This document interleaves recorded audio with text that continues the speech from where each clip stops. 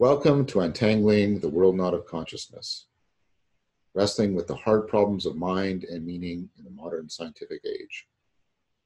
My name is John Vervaeke. I'm a cognitive psychologist and a cognitive scientist at the University of Toronto in Canada. Throughout the entire series, I will be joined in dialogue by my good friend and colleague, Gregg Henriques from James Madison University in the United States.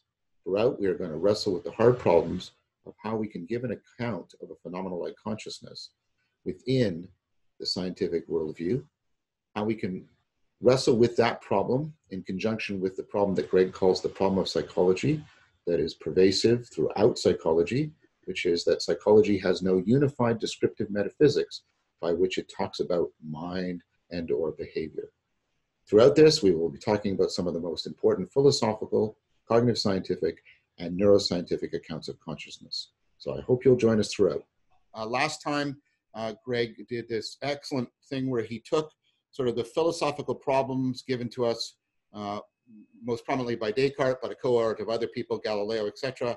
And then he showed how that just sort of unfolded through what he has aptly named the problem of psychology. And so what we're seeing is that the problem of consciousness is enmeshed with the problem of our commitment to the scientific worldview. And neither Gregg nor I are anti-scientific. That's not the point of what I just said. What we're trying to show is that Descartes' creation of what's been called the mind-body problem, and that's what all the arguments have shown, was deeply enmeshed with the creation of the scientific worldview. And so that's one problematic on one side, and then Gregg, and these are not independent, but following from that, Gregg showed an important specification of that problematic in the problem of psychology, which is the discipline that is supposed to be, at least officially, studying the mind, can't get its shit together in the sense of giving us a coherent picture that we could then bring into how, the formulation of the problem. What's the relationship between mind and matter? And then Gregg and I both acknowledge that that's now been exacerbated by the emergence of, additional competing sciences of mind like neuroscience and artificial intelligence and linguistics, etc. And so we have a very problematic situation, Gregg, I think, very difficult. Amen. Amen. And I'll just say that when we understand the emergence of what happened, as you articulated, with the modern science revolution, it was to create this split between, okay, you have secondary representation. Oh, there's a primary quality out here, yeah. Right? And then we have an epistemological change in empiricism, really, where it's like, oh, it's empiricism is what you see. And it's like, wait a minute, we have to factor out what you see and measure it from a third-person perspective, okay? And then if it's a third-person perspective, but we're also interested in is also a first-person perspective, exactly. Well, that's an epistemological problem, right? And I just happened to see I scan actually all intro psych texts that come across my feed. I have a feed, so, yes. And I just saw psychology for students, student-friendly version, and it just opens up. It says, oh, what is mind? Mind is all these things that are really cool. And then it just says, well, you can't see it. So we saw psychologists to study scientifically behavior. Right. Okay. Right. So it's like, it does this whole thing. Here's mind. And then all of a sudden you don't know what it is. And then they say, because it's science, it has to be behavior, which is basically then saying, because we're in the epistemological category of a third person view, then we have to frame it this way. Right. And then they're often running as, well, actually you'd really want to stop there and make sure your problem formation is really clear. Make sure you don't start equivocating on what mind is and what behavior is and what you can see and what you can't. They didn't do any of that. They just proceeded. So that's to me the shit show. That is the problem, and that's why we're here doing this thing to untangle the world knot. So exactly. So thank you. That was good. I like it when you get in that riff mode. I really like it. So I want to return back, Gregg, to Descartes, because we've largely had what you might call a negative, of what the problematic, the critical aspect. And I think we've done a lot to really at least make it plausible that there is a really difficult issue of even formulating the problem in the first place, let alone, which is why I tend to be skeptical of people who just sort of, here's what consciousness is, and they do some video on it or promote some argument. Not that they should be ignored. I'm not promoting censorship, but I think that, you know, unless this interpenetrating set of problems is addressed, is explicated and formulated, I think the chances of making progress on untangling the world knot are very diminished. 100%. I mean, historical problem formulation. The other thing I become very keen on is what's the epistemological dynamic? Yeah. What's the ontological reference? And are you being clear? And if I hear somebody saying, oh, I saw the problem of consciousness, it's this thing. And there's like, and they don't talk ontology, epistemology, or historical grammar of whatever justification system you're coming from, then it's going to be almost certainly equivocating and confusing. Yeah. And that's where your metaphor, which you've drawn from Wittgenstein, of all of these language games that are not using the same sort of cultural cognitive grammar, using different epistemological frames, having different ontological commitments, is making this very, very difficult indeed. And so, yeah, you get, as you know, I have a video out there about, you know, how even the various competing disciplines, all, you know, neuroscience studies the brain, and it uses this method and gathers this kind of data. And then psychology, as you just said, doesn't know. It claims to be studying behavior and uses experimental method, but blah, blah, blah. And then you got computer science that no, we don't study brain, and we don't study, right? We don't study behavior. We make machines that do information processing. All the methods are different. All the theoretical ontologies are different. The language games are fundamentally different. And so when people, and they all use the word mind and cognition interchangeably, but they're talking about different things. That's right. And so we have to be very cognizant of that. So let's go very carefully. So I want to go back to Descartes and try and pick up on something positive from Descartes. Amen. I want to remind everybody of our first session Gregg and I had, where we talked about how there's these two fundamental problems concerning consciousness. And there's another place, by the way, there's even sort of equivocation or negligence in the fact that often these questions are brought up independently of each other, sometimes confused with each other. And this is the nature of the generation problem. This is, broadly speaking, how does something like the phenomena of mind emerge or come to be, if I'll use a less contentious word, come to be in the world as it's described by the scientific worldview. And as I'll remind you one more time, this problem commits you to the scientific worldview if you really want to solve it. Because that's how it's enmeshed. That doesn't mean you have to leave the scientific worldview unchallenged, but you can't ignore it or dismiss it. Amen. So that's the nature or generation problem. And then there is the other problem, which is the function problem. What is it that consciousness does? And that's a more pressing problem than faced by Descartes, because, you know, post-Freud onward, and, you know, and then Chomsky and others, we have come to understand how much of our intelligent behavior is carried out by unconscious processes. Yep. And therefore, what is the special function that consciousness is bringing to our intelligent behavior, if any at all? And of course, you know, and I know there are some people who propose that consciousness has no important function. It's almost a purely epiphenomenal entity. Now, Descartes does something very interesting, and I think it's instructive to us. He doesn't solve these problems, but what he does is the way he formulates them might be helpful. He formulates them in a way in which he tries to address the function and the nature problems together. And I would argue that that is actually a very, very good strategy to pursue. So what I want to do with you, Gregg, is take a look at, go ahead, sorry. I was just, you are so much more familiar with Descartes than I am in terms of the depth of his thought and how, did he use this distinction? Was he pretty clear on the function nature distinction, or you're just saying that his intuition and his model basically blend them, but he wasn't necessarily the latter, very much the latter. Okay, just wanted to be clear about that. And in fact, I think the integration was so intuitively apparent to him that the distinction is one that I'm anachronistically imposing on him. Perfect. Okay, just want to be clear about that. Thank No, of course, excellent question. So let's start with the problem that Descartes faced and unfold a bit of the problematic around it. So, for reasons which we've already sort of indicated, and I know you're doing work on it, so I'll give you a bit of space to jive on it. But Descartes had come to the conclusion that only human beings had consciousness.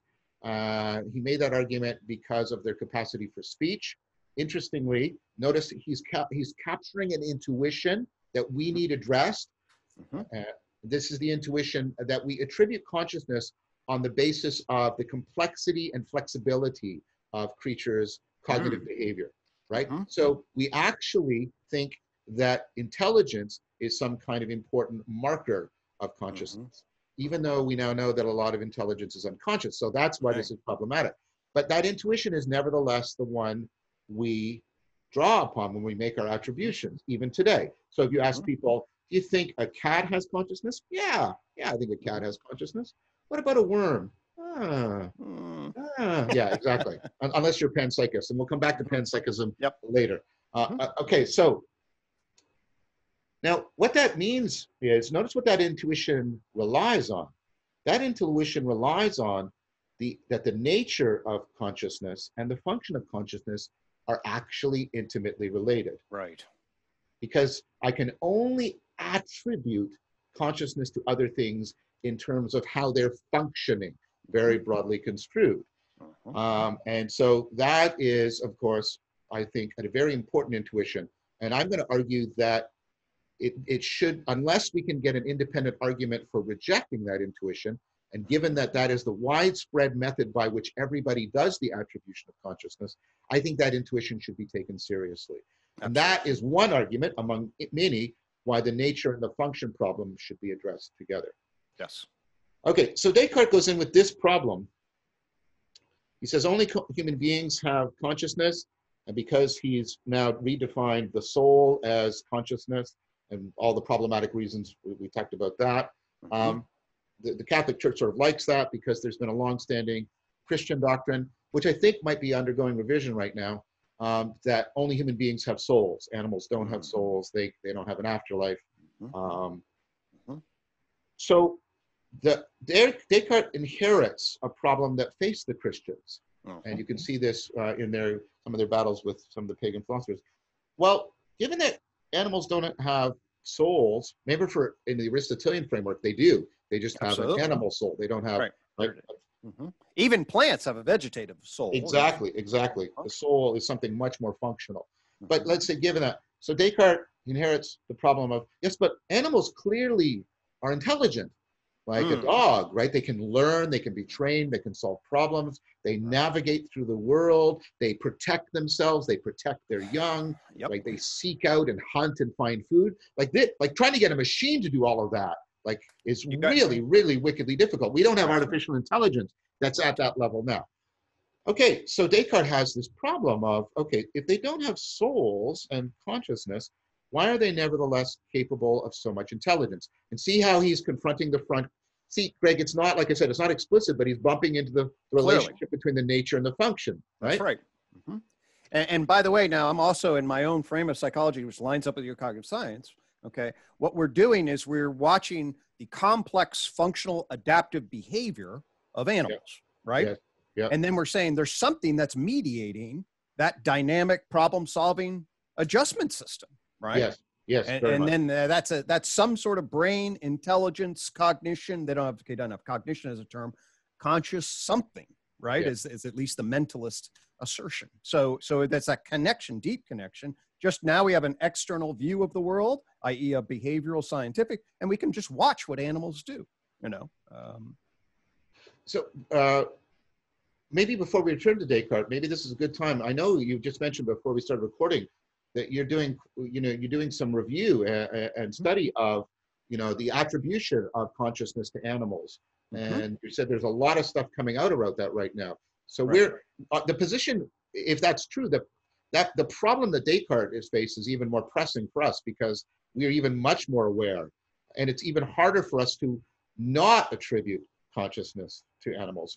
But maybe I've said too much. No, absolutely. In fact, now I think it was 2012, I could find the actual thing. There was a declaration of animal consciousness by ethologists and comparative psychologists and neuroscientists that were studying this issue. And that says, absolutely, there's some forms of consciousness in the animal kingdom, 100%, or at least, that's why we need to make sure that everybody knows that scientifically now we believe Descartes is wrong. There's all sorts of reason to believe that animals have an experience of, there is something that it is like to be a bat, to use the Nagel term. And so I'll just make a couple of interesting points, at least in my own, just for reference. So in terms of deep consciousness, like when does it really get started?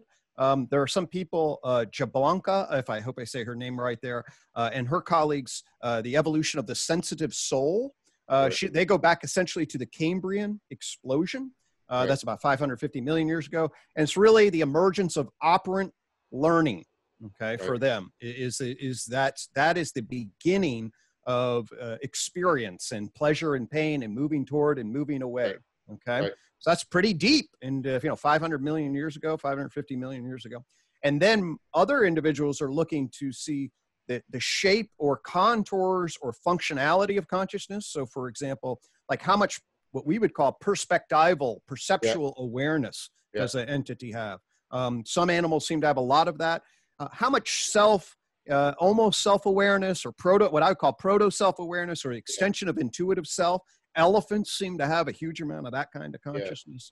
So there are some people that are then starting to really map different dimensions corresponding to functional responses, brain imagery, then a whole set of assumptions, kind of like global neuronal workspace kinds of assumptions that are operative. So it's really exciting, I think, some of the work that they're doing.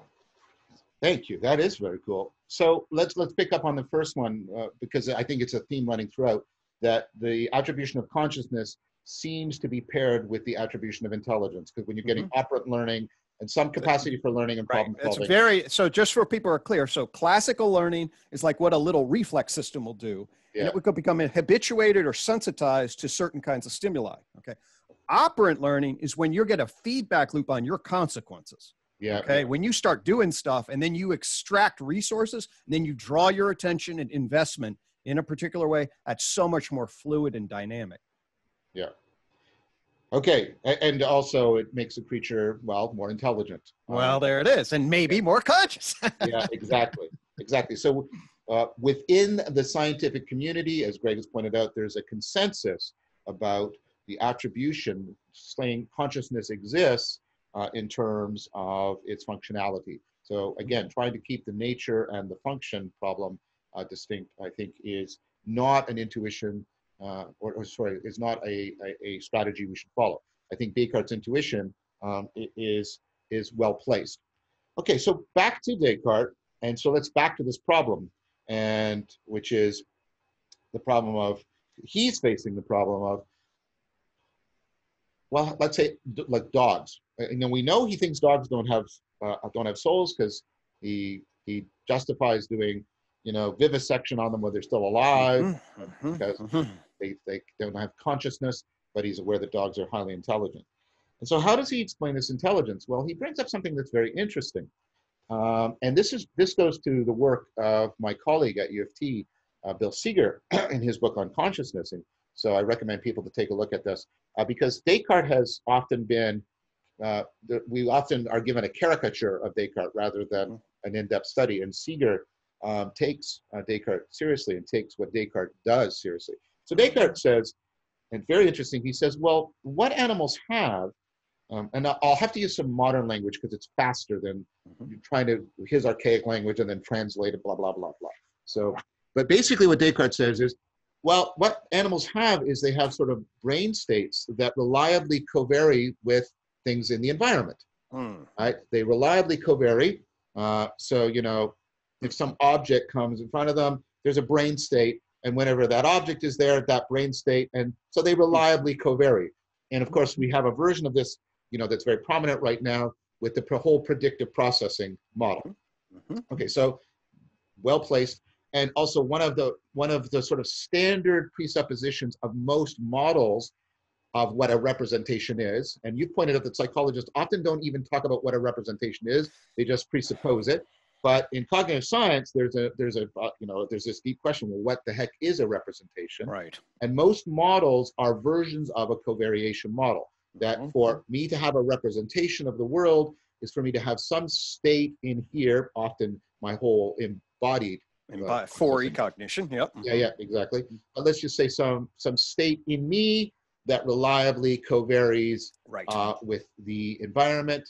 And then what Descartes says is, okay, and what that'll do is that'll allow the organism the ability to vary its behavior. The covariations allow Covariation the says the organism to mechanism. vary its behavior Mm-hmm. according to environmental conditions, and Mm-hmm. that will make the organism behave in an intelligent fashion. But what is the organism not capable of doing? It's not capable of reasoning. So what's going on there? So here I'm going to help Descartes out by jumping ahead to the correct discussion about representation. So when you look, and this isn't, we can't do another whole series on mental representation. So I'm just pointing out again how challenging this is. People often use this term in a highly equivocal fashion. Okay, but one of the problems that has been brought up by Cummins and others about the covariation theory, and it's a standard, it's now, there's a consensus that it is a genuine problem, is that if I have some object, right, and this covaries, the problem is the covariation covaries with many things, many different possible mental representations. So if I have an apple in front of me, right, this thing is covarying with an apple. It's covarying with a fruit. It's covarying with food. It's covarying with something in my hand. It's covarying with an object that I can throw, right? And those mental representations are much more distinct and specific than the covariation. So representation has a referential specificity that covariation does not have. And what that means is it is irredeemably vague in terms of its potential semantic content. So while it may be guiding, and then, you know, Quine also made this famous with the Gavagai problem, and there's all kinds of versions of this. So this is a very pressing issue, and this also, I think, is an issue that needs to be taken up. I'm discussing with Mark Miller in predictive processing. It's like, yes, but what is it you're predicting? And what is it that's selecting? Because all of these predictions come true. There's an apple there. There's a fruit there. There's food there. There's an object that I can throw there. There's the thing that the witch used to poison Snow White there, right? All of these predictions are coming true, but they're not all the same claim because they have different semantic content. And this is something that Descartes sort of gets. That's why he ties consciousness to language, because language gives you the specificity of reference. And I'll add just a little quick. So Please. From the unified perspective, I'll just say the constraints then to make that is going to be behavioral investment, which is an energy expenditure function. Like, what does this mean to me, and what does it afford in relation? So there's going to be a connection between this object has affordances, it has stressors, it has an investment relation, and that's going to constrain some of that and frame it in relation. Yes, and I'm gonna argue, and I think you're in agreement with that, that's where notions of relevance realization can be importantly brought to bear. Yeah, well, that's a key ingredient that seems to be missing. So Descartes seems, and it's hard, and it's, you know, I'm worried about the anachronism bias, but, you know, Seeger is also a very careful reader. What Descartes seems to think is that the job of consciousness is to pick out, to select from the covariation which aspect is to be made ready for reasoning. So the job of consciousness is to aspectualize. It's to pick out the aspect that is going to be made ready for reasoning, so that we can evaluate it for the particular truth. So because reasoning cares about truth, right? Reasoning needs covariations that have been aspectualized and specified, so their semantic content is specifiable enough that it can be evaluated. So he has this role for consciousness. What consciousness does is, the covariations are something you sort of see through. You aspectualize them, and that's how you. And so consciousness, this is a bit of a slogan, but it's mnemonically helpful. Consciousness turns covariations into representation through a process of aspectualization. That's really powerful and brilliant. Yes. So I'll come back to what Descartes says about. Oh, go ahead, please. Greg, please. So let's So again, I'll make another reference. Okay. So when I'm looking at this issue, I'm looking at it from the bottom and the evolutionary history of animal consciousness. Yeah, yes, yes. Right.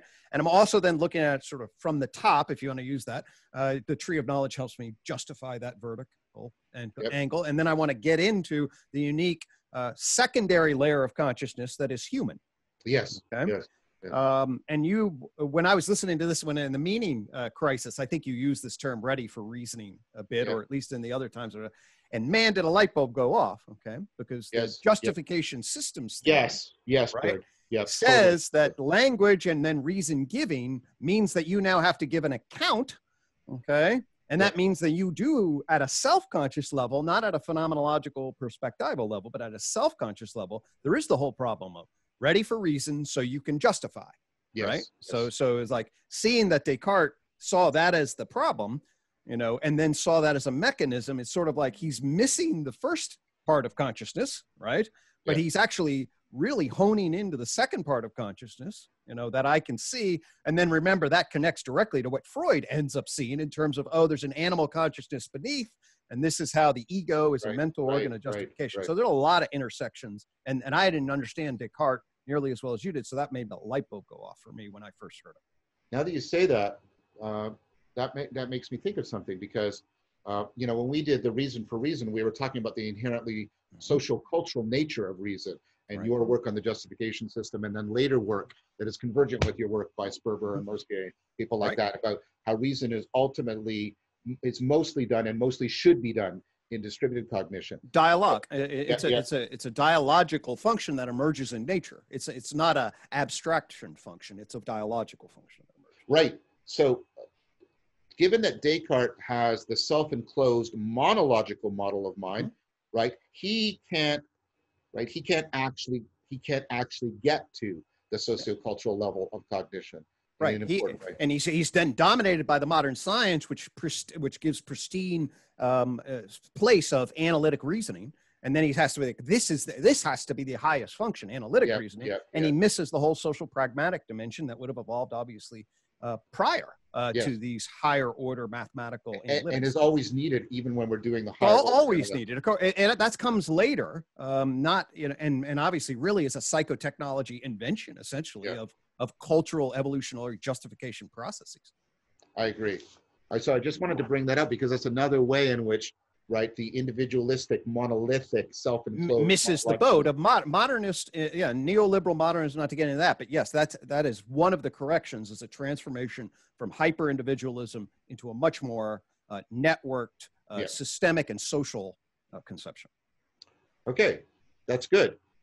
So but the readiness for reasoning is going to come back when we talk about like global workspace and stuff like that. So Descartes has and also, you know, Bloch and Tye's notion of poisedness and access consciousness. So Descartes, I think there's a clear precursor there.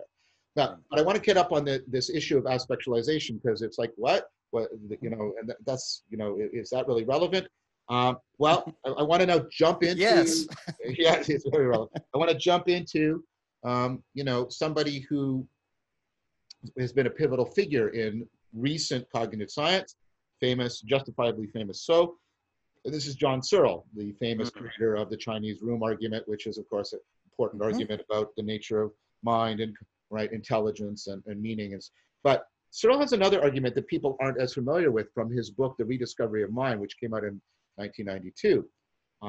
And Searle makes an argument that's very interesting. Now, give me a sec on this, Greg, because as soon as I unfold it, you'll then see how the Descartes stuff we just talked about is relevant. So Searle goes in and does something that you and I mentioned needed to be done. He goes in and he says, wait.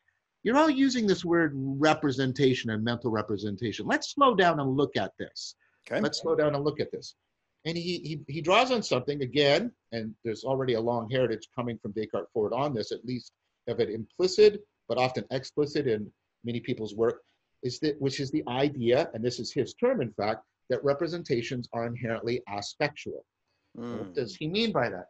He means, like, you know, that whenever I'm representing something, and you can see how Descartes is like lurking behind here. I don't know if you read this part of Descartes or not, because Seeger's work comes later, I think, in publication date. But this object has just a huge number of properties, and there's a huge number of aspects to it, Mhm.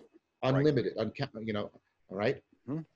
And so whenever and whenever that emerges, folks, just if you're playing, that means that we have a combinatorial explosion problem. yes, exactly. Okay, which means now you have a frame problem that you're not going to be able to solve unless you put constraints on it at some level. Exactly, exactly. Okay? Thank you, Greg. Well said. Mhm. And we'll come back to that again when we Right. talk. I just want to make sure for No, people. no, I think that's proper seeding for the whole relevance realization stuff, and the investment and your investment theory.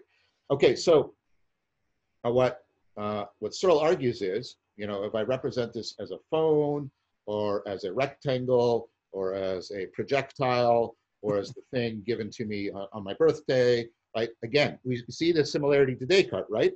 So there's this has an innumerable number of features that co-vary with me, right?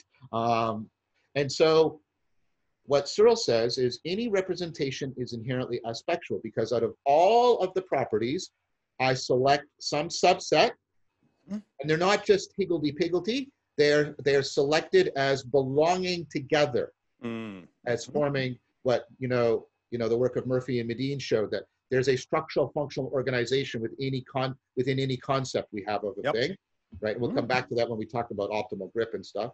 Okay, so I select out of all the properties, I select some, right, in terms of the ones that are relevant. Yep. Then I determine how they're relevant to each other. And then also, and this goes back to, and this is something now emphasized by fore cognition, how it's relevant to me. Yes. How it's particularly relevant to me. Brilliant. Brilliant. So go ahead. The Gestalt psychologists, okay, this is, which are really precursors, some perceptual cognitive ways of thinking. This is a lot of what they're doing in many ways. They're seeing laws that pull things together. Yeah, okay, exactly. In a particular way that force a particular kind of, and if folks want to, get a real experience of this, go check out like a perceptual illusion, like the duck rabbit, depending on how you look at it. Okay. You will see aspects just in your own phenomenology. They'll jump into a duck collection and then they'll flip over and they'll jump into a rabbit collection. And you'll see the connection of how the aspects actually, they don't randomly covary. It depends on what you're deciding is relevant or what your frame of investment is and your relation to it. And all of a sudden it jumps into those categories. And Wittgenstein famously talked about the duck rabbit, and he also invoked the term the dawning of an aspect. Brilliant. I didn't know about that. Yeah. Yep, cool. The dawning of an aspect. And, the Gestalt psychologists had the famous Necker cube, and you've all seen it, that three-dimensional line drawing, and it flips on how it's oriented in 3 dimensions. So all of this, clearly the case. And then, so Searle then says, okay, so all representations are inherently aspectual. Notice how he's already giving an independent argument supporting what Descartes is doing. That's important. But then he does something really interesting. Again, which sounds just like Descartes. He says, but every aspect is dependent on a point of view.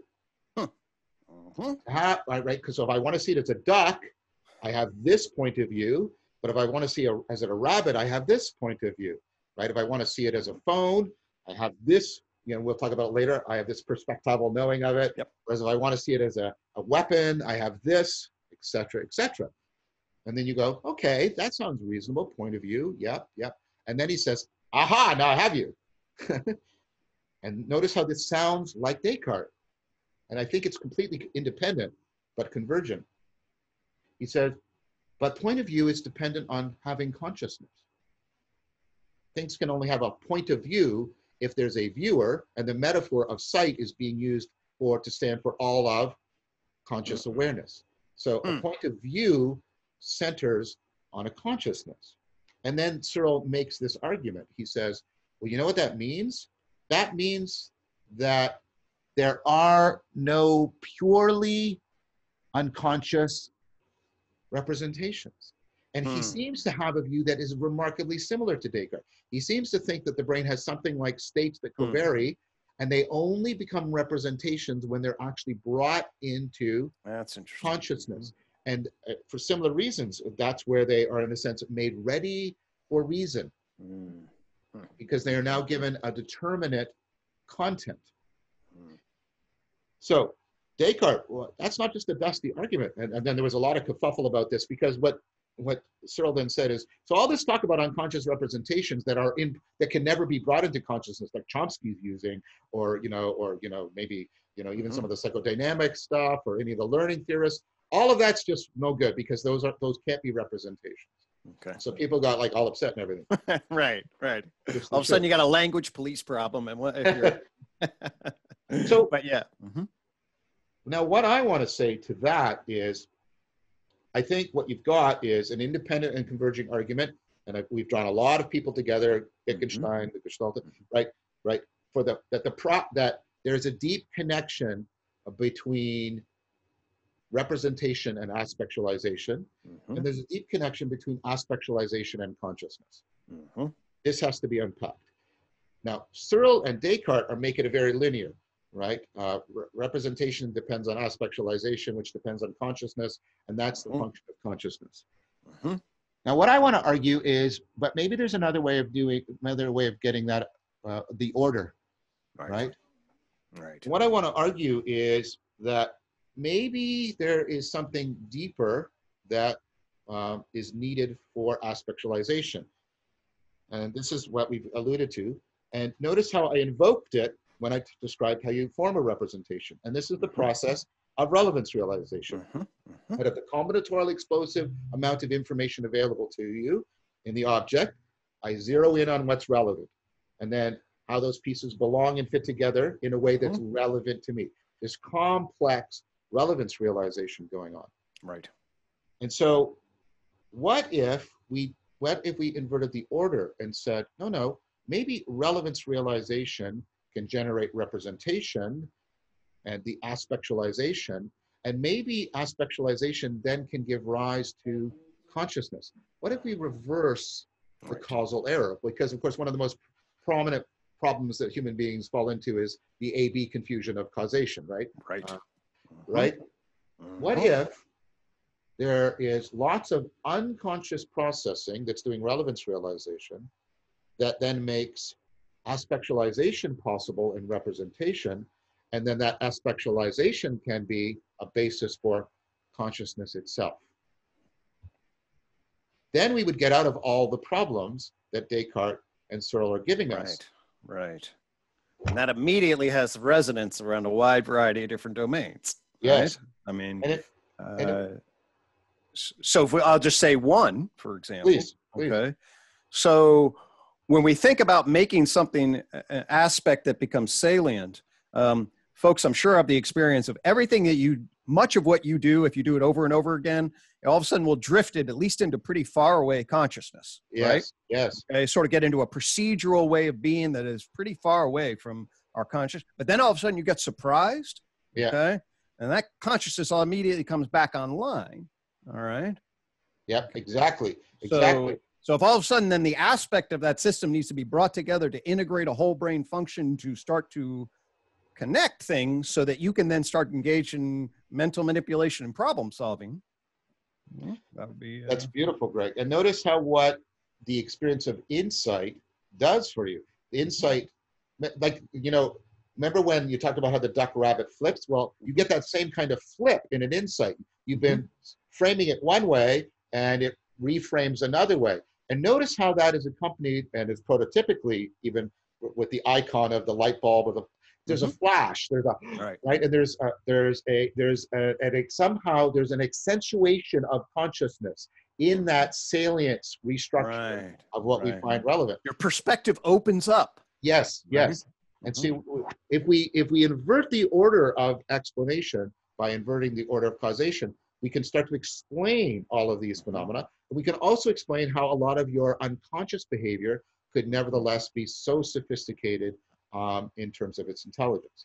Amen. So I want to propose to you that that brings up two competing vehicles for consciousness, right? One is that consciousness is a function of representational content.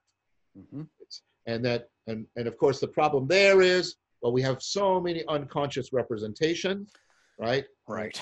Let's say and so what many people do, they reject Searle, is what they do is they say, well, consciousness is some kind of representation, is some kind of meta representation. It's representations of representations. Because this, they know in consciousness, the mind somehow touches itself. And we'll take a look at that. And there's, I mean, that's an intelligent proposal, but it's problematic. I want to propose to you, and this is perhaps where I'm being perhaps innovative, that instead of trying to build consciousness out of representational content, we try to build it out of the process of aspectualization that is presupposed by representation, right? And also presupposed by consciousness. And I want to argue that we could explain that aspectualization in terms of processes that are neither themselves intelligent or consciousness, neither intelligent nor conscious, namely the process of relevance realization. So that's setting up that argument there. And that's, I believe, certainly anything I've seen, I'll say, talk about a light bulb. When I heard you first lay this out, you know, I was excited all day. Okay. So I think it's a hell of an innovation. And certainly it all, I mean, I wrote you or whatever. I was, you know, so yeah, it's, as we're teasing it a little bit here, but it's like, yeah, no, this is a big shift, certainly for me. And I thought quite a fair amount about these issues. So. Well, that's why I'm in dialogue with you. I think you've thought of a fair amount, and you've thought very well. So what I'm pointing to is that aspectualization might give us, might be the basis for an integrated response as to what consciousness does. It aspectualizes so that there are representations, and it does further aspectualization so that those representations are readied for reason, right? All that, and we're going to come back to that. And we might see that in the shift, as you already indicated, from things being relevant to us to things being salient to us. And we'll talk about that. We'll talk about that in a minute, right? And then that might also help to explain the nature or the emergence of consciousness. Because if you can get a system that is capable of relevance realization, then it can start to aspectualize, and then it can start to get the basis of what we're going to talk about when we talk about perspectival knowing. And so we might be able, go ahead. Let me add that, so we talked about, you know, making ready for reason, okay? But actually what I'm going to then suggest is really when we're talking about the evolution, it's going to be ready for simulation. Yes. Okay, so then, in other words, so a rat can get to a maze and then simulate which side of the T maze that they're going to go to. Okay, and then they'll run through particular investment paths and make some cost-benefit calculation around that. So this goes towards a theory, one of the neuroscientific theories we're going to invest, the information closure theory, that argues that the main function of consciousness is to afford counterfactuality, that we can, organisms can work in a hypothetical space, which of course is not the same thing as full-blown reason, but it is, again, deeply presupposed by all reasoning. It sets the stage for it. Very much. Nice metaphor there. Okay, so let's talk a little bit about this aspectualization. And I want to move to some work and sort of build up to it a little bit more. I want to move to the work of Zenon Polishin, which he's got, I think, the most science fiction sounding name of anybody in cognitive science. His last name, by the way, everybody, does not have any vowels in it. It's all the letter Y, Polishin. And so, and we have to understand where Polishin is coming from. Polishin is one of the godfathers, with Jerry Fodor, of computational functionalism and the computational theory of mind. So the fact that he's going to make the argument that he makes is something that he was led to by the data being generated in his experiments, because it significantly challenges, in some ways, the standard model that he had developed with Fodor about a computational theory of mind, at least to many people's mind and to my mind. So what Polishin was doing was he was actually studying vision, and what you might even call visual attention. And we're going to have to get into what a relationship between attention, awareness, and consciousness, which is fraught. So just give me, for those of you who are already getting your knives out, just wait, okay? Give me a chance. But what he was doing is he's doing a thing called multiple object tracking. So let's say there's a computer screen, and there'll be a bunch of shapes on it, like a bunch of X's and zeros, and then they're moving around. And let's say the X's are all different colored, like red and green. And what you have to do is you have to track them. So let's say there's a green X and it starts here, and you have to be able to tell me where it ends. And here's, a pink circle here, and where does it end? Now you may think, well, I can only do one object at a time. It turns out, no, you can't. You can do more than that. And you can, there's some question about how big this is, between 5 and 8, let's say, controversy. But you can track, that's why it's called multiple object tracking. Yeah. Okay? And you say, well, who cares about this? Well, just hang on a second. Okay. So what Polition noticed is, as you max out how many things are tracked, there's a trade-off relationship. And that's going to, trade-off relationships are going to be key to relevance realization. There's a trade-off relationship between how many objects you can track and how many properties you can attribute to each object. So as I open up the number of objects I'm tracking and I sort of overload this system with demand, what happens is that people, well, let me describe it in terms of what happens in the experiment. So let's say there's this thing here on the computer screen, and it started as a red circle. And while it's moving, it changes into a green X. It changes its color and its shape. People don't notice the change in color and shape. Right. All they can say is, whatever started there is now there. There. Okay, so they lose any conceptual properties for the object. All they have is what Polition called fingers of instantiation, and then he created this acronym. Brilliant. Instinct. And the idea is this: like if he thought of, like, the mind has like almost like elastic fingers, and it doesn't know what this is, but it can put its finger on it and know where it goes. Where it is, right? Like this, right? Let me use an example so that, so remember we were just talking about the duck rabbit thing. Right. Okay? Right. To maintain attention on it, then all of the aspectualization comes there. But you can then basically zoom out, just have an outline of that thing, okay? And have some notion about its positionality, but you'll lose your contact with the text, with the richness of it, right? Exactly. So all of the sort of adjectival content disappears. And what's left is, and you have to forgive me, people, but I'm going to need to talk this way. And the fact that we don't have ready available terms has actually been part of the language game problem. But what is this doing? Well, it's here now, here now, here now, here now, here now, here now, here now. So this is called indexicality. Indexicals are things that don't have a categorical content to them. So here's an indexical. This. Okay, I can use this for anything. This, this, right? That's different from cat. Cat has a content to it. Yes. Like a set of properties, okay? Right. So this is a purely indexical tracking. Here now, here now, here now, here now. So I'm going to call this, these are adverbial qualias. They are not adjectival qualias like shape or color or the kind of thing it is. Right. They are merely adverbial. They are telling you, right, where and when. Here now, here now. Great. And all they're doing is what I call salience tagging. When your finger touches this, it's making this here nowness salient to you. Yep. Standing out for you. That's all it is. It's salient tagging. There's no adjectival content to it. It's purely adverbial. It's pure here now. Now you might say, okay, who cares? Then Polition has this really powerful argument. I'm just going to get another object here and another one here. I should have done this ahead of time. No. But it's important. Yeah. Okay, so Polition requests from us that we understand he's going to use a metaphor.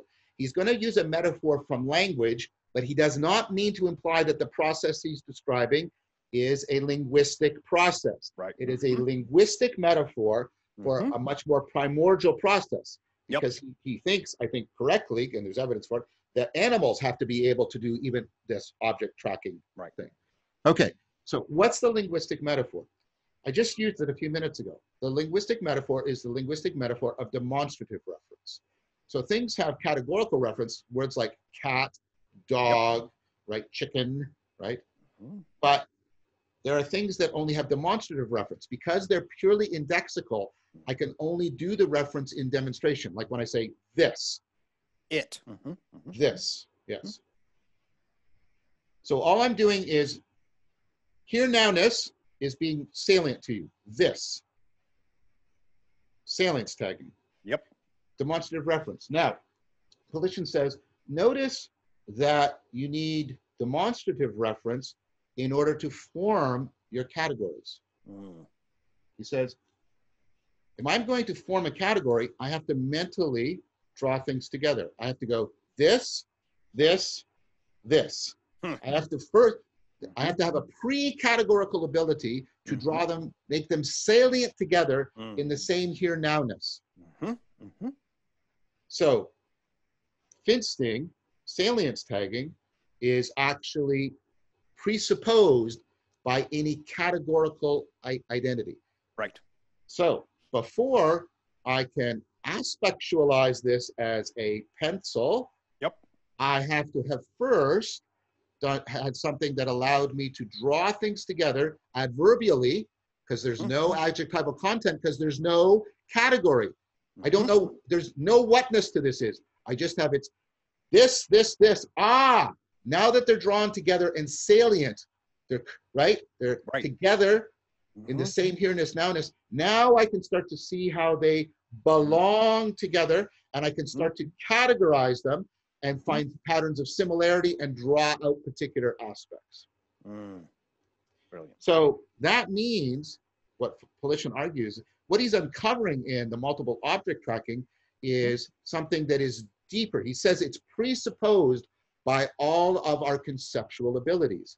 And here's, notice what it's doing. It's making things ready for reason by drawing them together through salience tagging, so that similarity can be noticed between them. And similarity, we'll argue later, is just an inherently a relevance realization function. I see how they belong together, right? And that makes aspectualization possible. That's brilliant, as far as I'm concerned. I mean, I'll riff off this real, see why I had such a positive reaction to this, okay, from my own journey and sort of some sense-making stuff that I was doing. So, I'm really big on concepts of behavior, figring out what that is. Yeah, of course. At multiple levels. Like one of the things is, what is the relationship between phenomenology and behavior, both epistemologically, and there are really very fascinating ontological relations across multiple levels, okay? So, for example, our capacity to pull objects, all right, and then track their changes. Yes. All right. Yeah. And I became, convinced by a whole host of different data, but I'll get to the language issue in just a second, that what is happening is that we have perceptual categorical fields for objects in fields, okay? Right. Yeah. And how they change, and then what are their constituent elements that make them up, okay? And so now let's run to make another connection here in the human mind and the formation of language. Okay. So what are the fundamental elements of grammar and language and syntax? Okay. The fundamental categories is a noun. Yes. All right. Okay. So that's the thing. Okay. A verb, which is how the thing changes. Right. All right. Yep. And then adjectives, which are corresponding to differences within the noun. Okay. So I was like, yeah, okay. So there's a very clear symbolic tag: noun, verb, adjective, right? Yeah. But what I overlooked and what this brought to bear is, well, yeah, and that presupposes the existence of a categorical system that's defining objects, right? And changes that sets the stage for them to be honed in on if need be, but you need to have that frame. Right, okay? right. I never really I was seeing through the lens of the frame, but your system then immediately caused me to jump out and say, oh, right, the frame has got to be built. Yes, right? Exactly. Frame has got to be built to presuppose all of this. So I was like, oh, I hadn't really had that piece of awareness. And then when you do it and it lines up the way, and then you could say, well, wait a minute, the presupposing of that frame, the machinery, the functionality, all that starts to line up with a lot of cool things. That's well said. Thank you, Greg. And what Polition argument is showing, and what I think I have convergent arguments for, to pick up on this language you're using, is any of the processes within the framing, right, are not going to be processes that you're going to be able to use to explain how the frame is generated in the first place. Because if all the processes within the framing presuppose the framing, and therefore are not going to be able to explain it. And that's exactly what Polition is saying. He's saying all of the conceptual machinery, right, and all of the, I would argue, the representational machinery is not going to be able to explain this because, right, it is based on a process that is presupposed, right, this pre-representational, at least in the sense of pre-categorical, pre-conceptual machinery of finsting, of salience tagging. Absolutely. I'm reminded of the experiments, I'm blanking exactly on, there's a whole cluster of them, I'm sure you are aware, mostly social psych experiments, like where a guy is talking to somebody they don't know that well. Change and blindness. something, there it is, of course. Thank you for that. Change blindness, right? So people will, you can do a thing where you're talking to somebody, a bunch of people walk past, it's a stranger, right? With they're just saying, excuse me, and they pass, like they carry a piece of plywood, and while they're passing, that person is replaced by another person, sometimes different gender even. Right. Race can change. And people don't notice that it's a different person. Right. Which, whenever you say that, everybody out there right now is saying, "Oh, I noticed." Right, whatever. Like the gorilla experiment. I'd see it. Well, actually. No, it's amazing, but that just shows how much operation maybe is going on with basic finsting, which we assume is doing aspect realization, but it's actually, oh my God, how much, cognitive work is being done by just organizing where things are and then, filling in the blind spots when we need to, but a lot of it is just running off of, that frame. Thank you. Okay, so let's do a quick cycle back to Descartes, and then we'll, so notice what I'm doing. I'm swinging between Descartes and current, important cognitive scientists like Searle and Polition, right? And notice we've got both conceptual arguments from Searle and experimental data from Polition. Both, the argument is a good argument, should be taken seriously, and the data is robust and reliable, replicates well, et cetera, all that stuff. Okay, so Descartes, let's go back. What does Descartes think's going on? Well, he has this, and he's struggling, and there's vagueness there. But again, from the help of Bill Seeger. By the way, I'm not claiming that Bill Seeger agrees with everything I say, but I'm giving him due credit for his important affording influence on me. So Descartes, people know some of this story. Descartes has the famous idea about the pineal gland, right? And of course, that's no solution to the problem. But putting aside that it fails to solve the mind-brain problem, you should notice what Descartes is doing. He seems to think that all of these covariations somehow get superimposed on each other and somehow integrated into consciousness, right? And that's part of how this aspectualization takes place. So he uses the metaphor of, superimposition, right? And that somehow brings an integration. But when I read that, I thought, oh crap, there's two different people from two different traditions that I think are talking about that. One is Michael Polanyi, coming out of sort of, the analytic North American scientific tradition. He's originally a scientist, then he becomes a philosopher. And then there's Merleau-Ponty, French person coming out of the phenomenological tradition. Right. So I normally do this with people, but I actually run through it, but I'll just describe, and I've done this multiple times, and that's why these examples are used by Polanyi and used by Merleau-Ponty and used repeatedly and they were independent of each other. As far as I can tell, Merleau-Ponty doesn't know anything about Polanyi. I don't think Polanyi knows Merleau-Ponty at all. Let me just describe, I'm going to use touch because touch is slower than sight, and therefore you can have sort of more introspective awareness of what I'm talking about. So what I do is I'll often, hold out your hand, and I'm going to put an object in your hand. I know what this object is, but pretend you don't, and right, or I'll put it on the table in front of you, and you're going to close your eyes as if you're a blind person, and you're going to tap it with, right, an object. Okay. This is going to be your probe. And then this is the blind man's cane, again, used independently by both Polanyi and Merleau-Ponty. And so, and what you're going to do is you're going to tap it, and you're tapping it to aspectualize it. You're tapping it so that you can, right, from the tappings, you'll be able to, and notice this is a weird thing, figure out what it is, right? And of course, you're going to figure it out. That's to aspectualize. But notice what I'm getting. I'm getting a moment of instinct. Here now, here now, here now, here now, here now, here now. Is that okay? Yeah. Salience tagging. But when people do this, right, they can often tell me, oh yeah, I get it. It's a phone, right?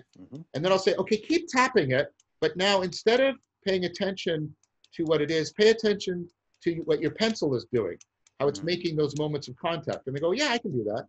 And I say, can you now also, instead of paying attention to your pencil, pay attention to how your fingers are moving the pen?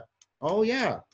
And then I'll say, now see if you can pay attention to the sensations by which you're feeling your fingers. And some people can and some people can't. Interestingly, this is only anecdotally, I haven't done this experimentally, but it's been very reliable.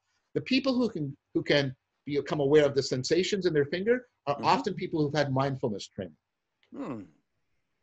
Okay, sense. and then you can go the reverse. You can go from, okay, stop paying attention to your sensations in your fingers, right? Pay attention to your pencil, right? And then stop paying attention to your pencil, start paying attention again to the phone.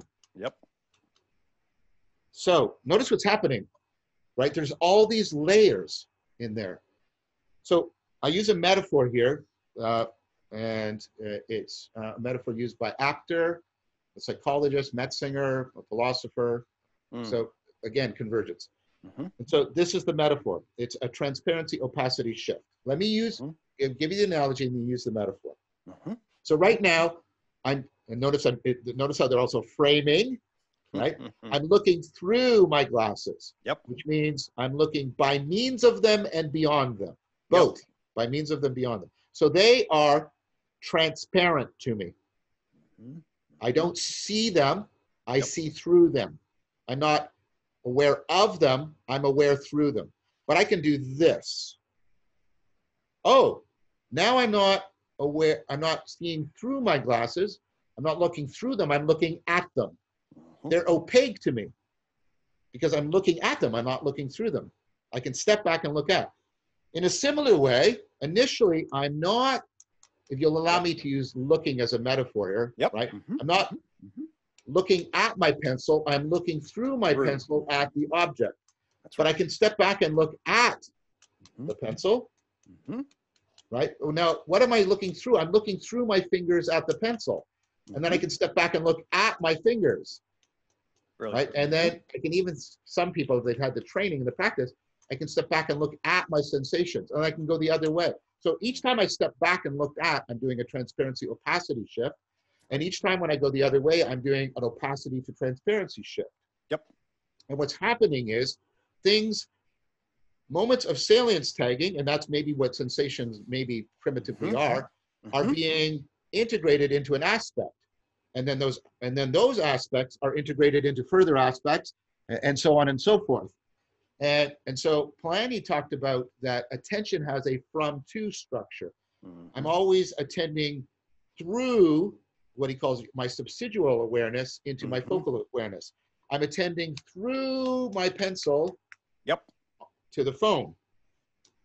So I used this example when I came across it. Okay. And then I was like, oh my God, looking through, looking at, I was loving that. All right. I was on my walk and I was like, oh my God, I can now see this in a lot of things. I was really excited. And then actually it evolved. Okay. So one of my arguments about evolved into a real useful tool that I think at least other people have now told me, oh, I get what you're saying. Okay. So one of my key points in my critique of psychology, science is enormous ambiguity about the concept of behavior. Right. Okay. And actually, my argument is that one of the huge problems with it is that it has three different meanings. Okay. One of which is epistemological. Yes. All right. You step outside and then you look at the object field change. which modern science forced us to make that shift, which we then quantify in relationship to primary entities, right? Right. Okay. And so now basically that requires then a grammar from an exterior, to use Ken Wilber's term, an exterior epistemology. Right. And then that frames either everything. That's why, like physics, some physicists describe physics as the behavior, as the science of the behavior of the universe at all scales. That's what physicists will sometimes say. Okay. So that's a general definition. That's not then, if psychology can't be the science of behavior. Yeah. I see. Okay. Right. Yeah. Okay. If physics is the science of behavior at all scales, I mean, if atoms behave, then psychology can't be the science of behavior. It has to be a science of a behavior of a particular kind. Yes. Right? Okay. Yes. And that's what I argue. Actually, the class of behaviors using the tree of knowledge taxonomy should be mental behaviors. Right. Mm-hmm. And both overt that you see directly and covert that you infer. Relation. Okay. So then in my book, I'm saying, hey, scientists, stop looking through the frame of behavior, take the behavior glasses off, and see that actually the grammar of your justification system is essentially framed by looking through the behavioral glasses. And if we become aware of that, then we can become aware of the language game that science plays and the grammar that they structured it around. I structured it around. I mean, I'm a scientist, but we want to be aware of the rules and framing that really drive the system. No, that was beautiful, Greg. That's really good.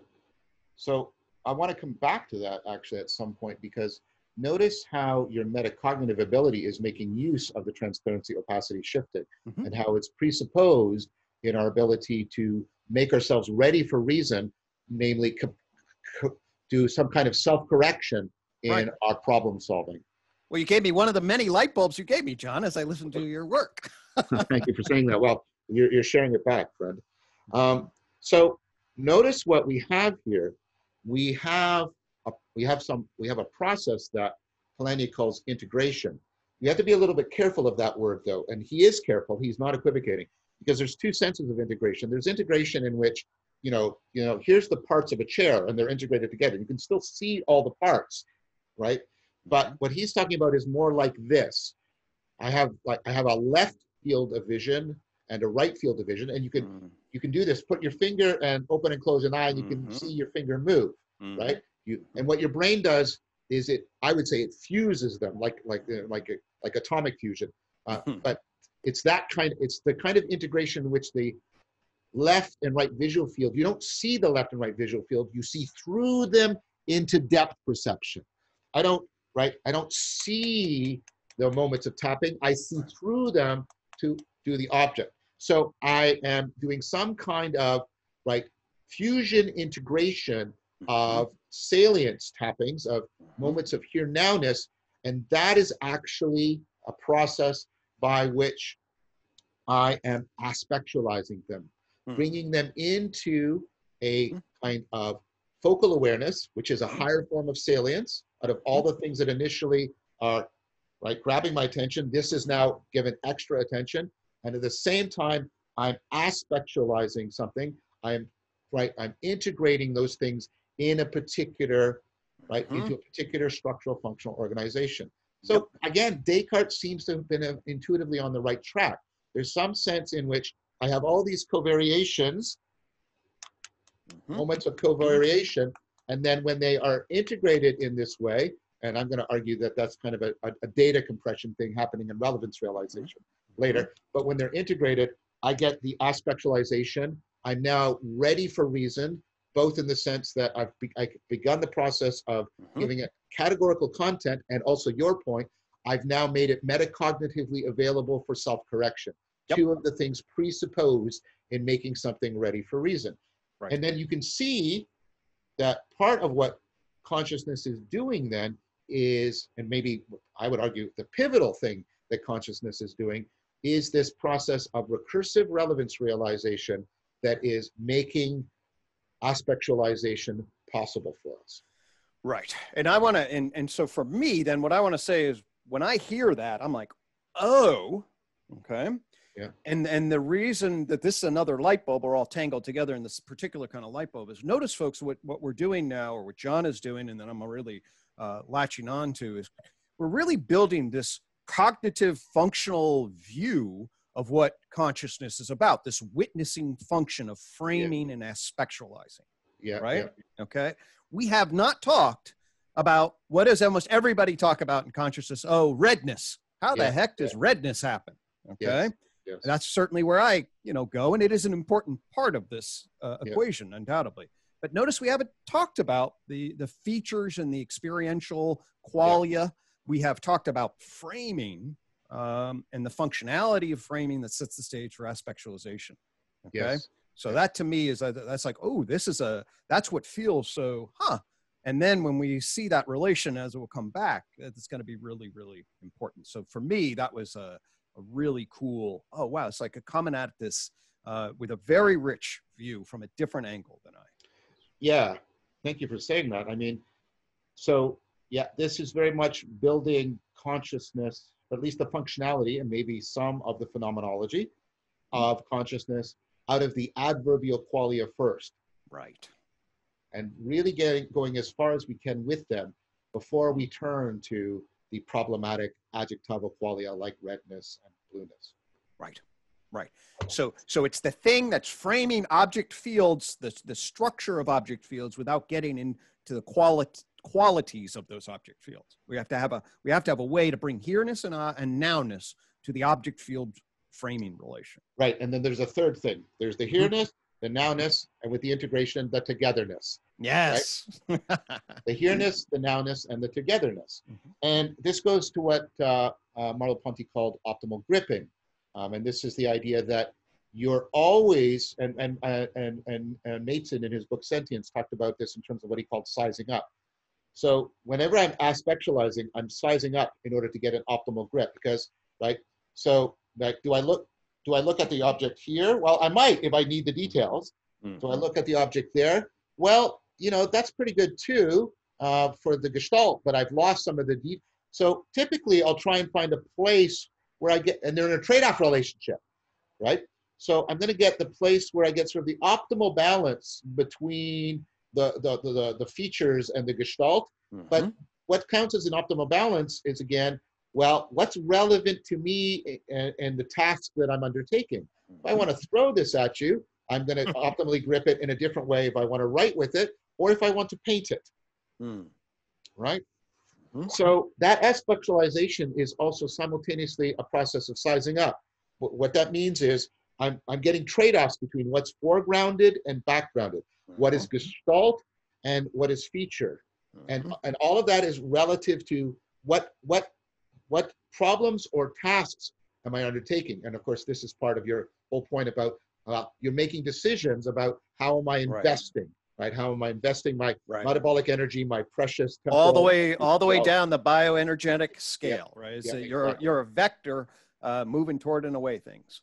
So that frames that. But yes, that's absolutely right. So the promise I'm going to leave people with, because I think we should end it here, is that all of that stuff we're talking about, right, about the trading off and investing the bioeconomic and doing all of this, zeroing in on relevance, that's going to be, I'm going to discuss that with Gregg explicitly when we move to the topic and the theory of relevance realization. But that's where I think we can leave it for today. I think we've made some important progress today. Absolutely. And so I'll just summarize. Okay, so a fundamental shift here, folks. Gregg, you're really quiet all of a sudden. I'll summarize is that better? A little bit better, yeah. I'll summarize just a fundamental point, the shift between adjectival qualia into adverbial qualia and the framing of what we are doing to bring that hereness, nowness, togetherness is absolutely a fundamental shift, in my opinion, that really opens up so many different novel insights. I agree.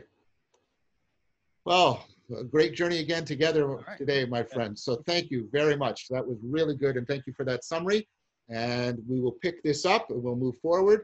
And we'll take a look at meta-representational theories of consciousness, and then we're going to move properly into neuroscientific theories of consciousness. Great, fantastic. All righty. Okay, I'll see you soon, my friend. Take good care.